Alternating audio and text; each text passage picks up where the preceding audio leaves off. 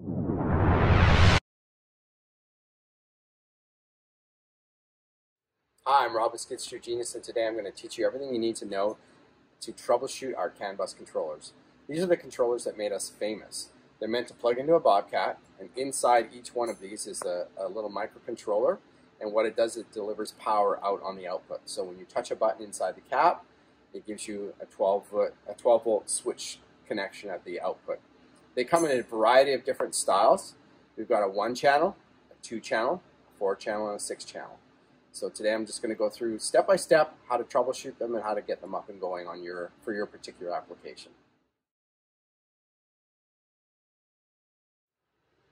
So starting with the single channel controller, if you look inside you'll see 2 pins. One's ground and one's hot. The hot is only switched on when you send a signal from what we call our B1 or B2 buttons. And what I'm going to do is look farther into the video and you'll see how we label the buttons inside the different machines. There's 2 styles of buttons inside Bobcats. What you see here is pilot control, but there's also the hand-foot controls, and the buttons are slightly different in those. So right now I have the key on. I don't have to have the machine running. I just line up these 2 lines here, connect it. You're going to see it go through a little startup sequence where it starts flashing. Okay, and what that's telling me is I've got power connected, as well as when it's flickering like that, that tells me that I've got digital signal. A digital signal means that it's talking to the bus of the Bobcat, and it's looking for a command control. So right now you just see it flickering. If I reach up and I touch my B1, it latches it on, so I get a solid red. What it's doing now is it enables me to take my hand off the controls, operate my hydraulics, so that if I'm operating a single solenoid, I'm able to get in there and move the flow either forward or reverse without actually touching anything. If I touch the button again, my B1, it releases it and it goes back to a flickering state. If I reach at the bottom, which is B2, and hold it and let go, see what happens? It's a momentary connection. Now, if there's a problem with these, if this comes up with no light when you plug it in, and what that means is I've got no power. And there's got to be a reason for that. So what I do is I get in here and I put a meter across pins 1 and 3. Now, inside these connectors, I'll give you a close-up shortly, but inside these connectors there's 3 power pins, so there's a ground and 2 power, and then there's 4 CanBus pins. And how you can tell them apart is the bigger pins are the power pins, the smaller pins are the signal pins. And they're labeled 1, 2, 3, and then A, B, C, D. So it's very simple, and it's actually labeled on the front of these. So just look farther in the video and you'll see the close-ups of this as well. And then literally I just plug this in, and what ends up happening is it gets a little flicker, tells me, okay, I'm talking to the bus, I'm getting power, and I'm ready to go, and I'm ready to do some work. I reach up and I touch it, and there. So this is a fully functional controller. I've even got a little tester that I made up here. Oh, no, that's for the other ones. Cut. Okay, the next one is the 2-channel. It's also called the CB2000, and it just stands for CanBus 2000, and it's a 2-channel. If you look inside here, you see the connector, it's got 4 pins. And what we did was we split the grounds on this, but you can common the ground up if you want. But the lower pins are the ground pins, the upper pins are the control pins. Same thing as with the other controllers. I plug it in. Now I'm connected to the bus. You'll see a quick flicker amber, and then it starts flickering green. That tells me I've got power, and I've got data connection. I reach up and I touch B1, and it locks. I touch B1 again, and it lets go. If I touch B2, it's momentary. I can let go and release. Now, if I go over to C1, I touch it, and now I get a solid green. Okay, I let go. Now it starts flickering again. I reach down, touch C3 or C2, sorry. Now you see it working here. So I can hold it and let go. Hold it, let go. Go back to B1. See how it turns red. So on B1, if I touch the B side, I get red. If I touch the C side, I get green. So that's what differentiates the 2. Okay, so this one's perfectly operational and ready to put into service. Again, I do have a tester. If you want to see it actually activate something. Okay.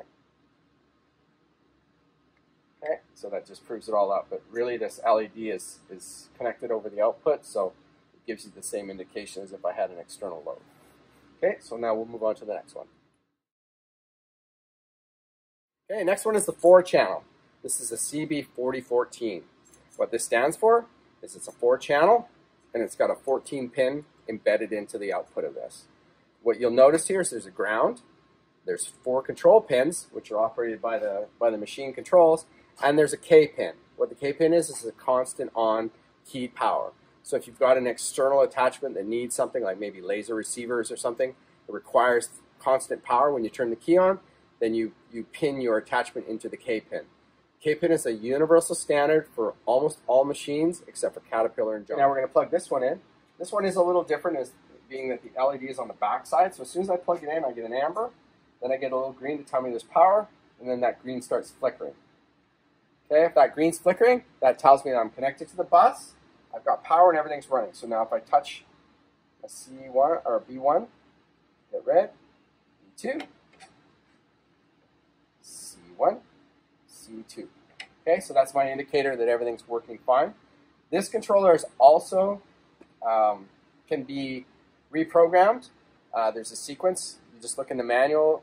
Maybe I'll do a video just on doing that.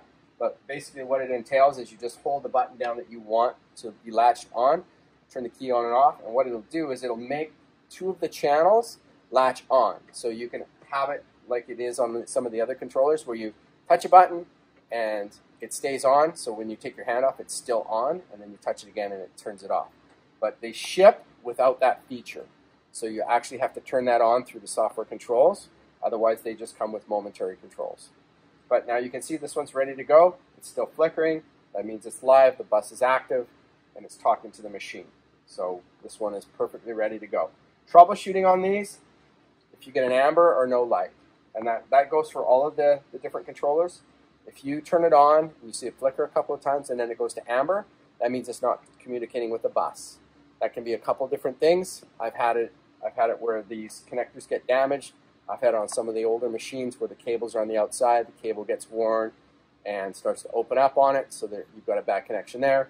I've had it where the Bobcat techs, they plug their laptops into these machines when they service them, and so what they'll do is on the back connection, and I'll show you that later, on that back connection, they plug their laptops into there. When they plug it back in again, they don't plug it in properly, and it screws up the connection, and that causes us to either have no power or no bus here. And then that's it. So if you don't have an indicator, if you have an amber, it means you've got no bus here. If you've got no indication, it means you've got no power. I have the 4014 connected to an external load. We use E, F, G, and H on this controller. And that corresponds to our B1, B2, C1, C2. The reason we do that, if we use the toggle on the left-hand stick, some of the machines, if you don't have updated software on them, what will happen is it'll reverse the pump on you, and that causes all kinds of problems. So we just kind of stay away from that.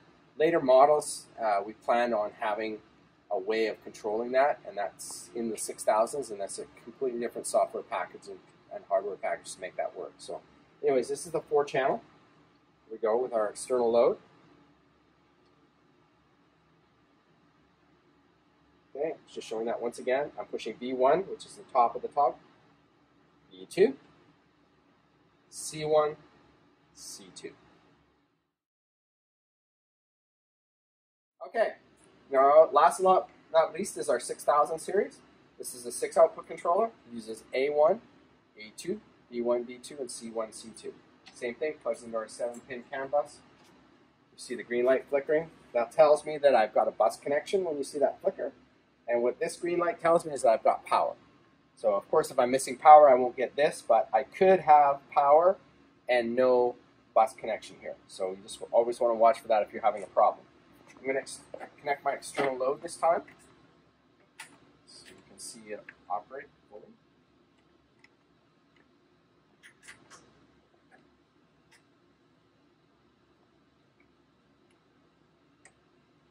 Okay, and what I'll do is I'll start with my toggle here, which is A1,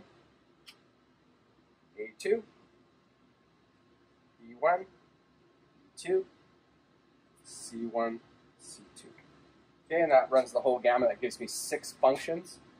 Again, as you watch the box here, it even gives you an indicator, so you can see each one of these toggling as I run through the controls. Okay. So you've got a really good indication on the box if there's any kind of problems. Generally, the problems are wire related. You know, the cables are on the outside of the machines, things hit them, water, corrosion, all kinds of things happen to these. So you always want to be trying to maintain them. When I don't use them, I just take them and put them in my shop. That's the best thing you can do. If you're not using any of these controls, just take them off and put them in the shop. Don't store them on the boom of the machine. Let it sit out in the Texas sun all summer long. Just take the thing off. It's expensive. Take it off and go put it inside your shop and you'll be good to go.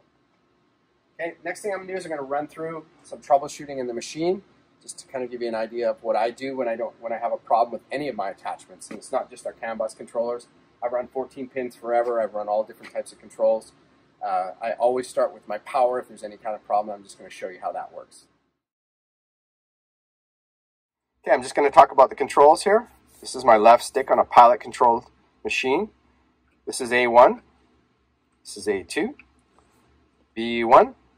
B2. Come over to the right stick. C1, C2. This corresponds to, on this side, this is my C, D, E, F, G, H. That's what it corresponds to on the pin out on the 14 pin. I have a problem where it appears that I've got a power issue. I want to come down here, and I want to come down to this fuse box, and I want to pull the ACD fuse, and that's what I want to inspect and make sure that it's up and going. Because if that fuse is blown, I lose all the power to my connections for my attachment. Okay, so when I have problems, what I want to do is I come back here and I look for this connection right here. It's normally connected right on this little pillar. And how you can tell it apart is if you look deep inside here, here's kind of the spinal cord of the machine coming out. It's got all kinds of connections on it, and there's this connector. The 7-pin connection is this smooth connector. I also have an old installation of a 14-pin here, and you'll see if it was installed, there'd be this Y connected, and you would have this fiber connector here, or the fiber cable. So I've got that out of the way because I only run the 7, and I run my super controller for all my other controls. So right here, if you look, this is really easy. You just push this in and it comes apart. You look up inside it, and it's got really fine pins, and I'll just show you that. Pins are, so if they're not perfectly aligned when it gets pushed back together, and why would it come apart? Is the technicians plug into this connector whenever they work on your machine. So if you send it in for regular service, they'll plug their laptop into it, they'll run diagnostics, and they'll upgrade your software, and they do it through this port right here. And when they plug it all back in together, if they even do, sometimes they completely forget, and that's happened many, many times. What they could do is get this on a little bit of a side here, and they'll push one of these pins in, and they're really easy to push in on an angle. And so it will lose its connection, and that'll cause you to lose all of your function of your attachments. So you always want to double check that and make sure, especially after it comes back from service, make sure that this is all fixed.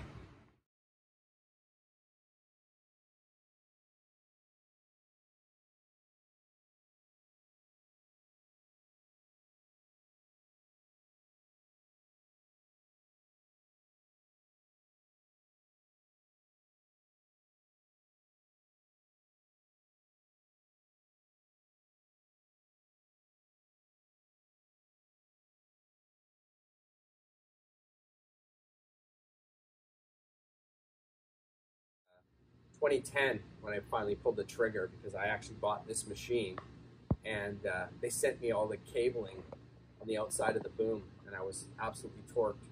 So I went to work and started just designing all my own controls to put onto all the different attachments that we were operating, and tried to do it as effectively and cost efficiently as we possibly could. So that's why all of these different ones have been released, all with different price points, just to make it as inexpensive as we possibly could for customers. Along the way, there's been a couple of companies have bought these, copied them, done a really bad job of it.